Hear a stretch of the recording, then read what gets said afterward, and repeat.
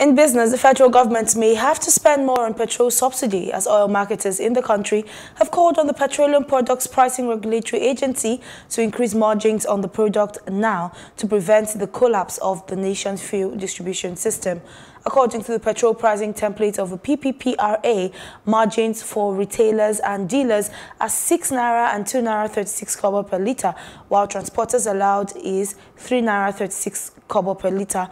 Top officials of the Major Oil Marketers Association of Nigeria and the Independent Petroleum Marketers Association of Nigeria said that a review of the margins was overdue. The Chief Executive Officer and Executive Secretary, Momo Clement Isong, said the current margins were limiting marketers' ability to invest in new trucks and the upgrade of filling stations.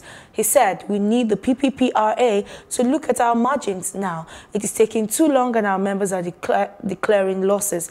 It can't last longer than this. It has been too long."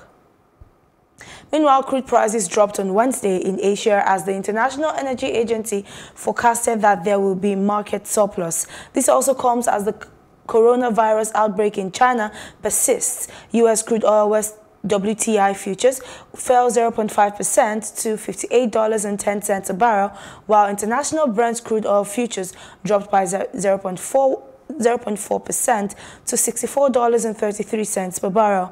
Meanwhile, Goldman Sachs has said it is in a note that oil marketers are likely to be impacted by China's deadly coronavirus, especially if it plays out like the SARS epidemic in 2003. The virus that originated in Wuhan could result in global demand falling by 260,000 barrels a day in 2020. That, in return, would lead to a $2.90 a barrel drop in oil prices.